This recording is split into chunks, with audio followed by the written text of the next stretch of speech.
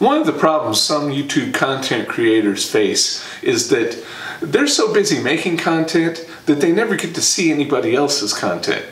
And among the other content that's out there are challenges and competitions.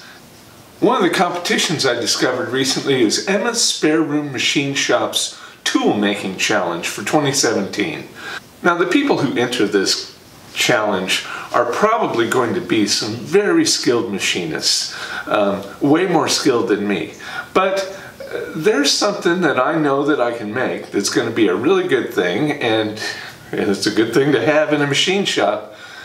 So my bid for the 2017 Toolmaking Challenge is going to be a lathe center finder. And on this video, I'll walk you through how I'm going to make it using Fusion 360, and then in the next video, I'll walk you through actually making it. So we'll start with a blank slate in Fusion 360. This is just a drawing area. I know I want to create a rectangle. It's going to be 2 inches long and 3/4 of an inch tall. Then I also want to create a point out on the front of it. And the way I'll do that is by drawing a center reference line and then draw a 45-degree angle up there for the top of it. After that, I'll just create a 3/8 inch square below that, and that'll give me the point, the front end of the center finder. Then we stop the sketch and extrude it out to 3/4 of an inch wide, and that'll give us our 3/4 by 3/4 inch block. And that's what I'm going to make this from, is a 3/4 inch aluminum bar. Next thing I'm going to do is punch a hole in the bar. And I'm not going to use CNC equipment to do this, but showing it to you in Fusion 360 is really handy. Now the next thing I want to do is cut a wedge into the back of it, and that'll be the saddle, so to speak, that butts up against your stock in the lathe. And I just want to give myself a nice center line, and then I can zoom in and make a nice 45-degree angle. And that's one of the cool things about Fusion 360 is it lets me define that angle, and then I know that I'm in the right place. And from there I'll just, it snaps to corners pretty easily. So then we'll stop the sketch again and then extrude out to cut that piece away. And this is very similar to what I'm going to do in real life. I'm just going to do it on a milling machine.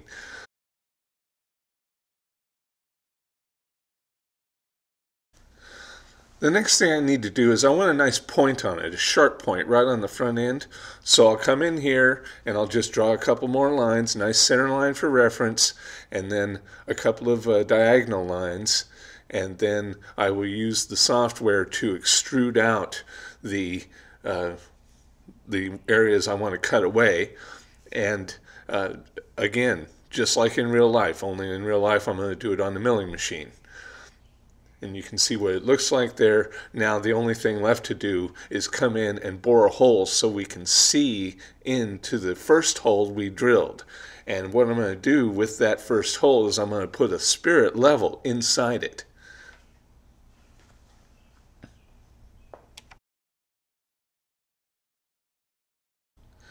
In the software here, the way you make these cuts is you draw shapes and then connect them together, and then you use a process called extruding. And if you extrude away from a part, it creates more of the part. If you extrude into the part, it cuts the part. And that's what I'm doing here.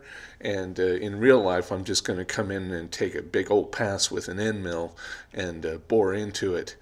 And it'll look just like this in the end.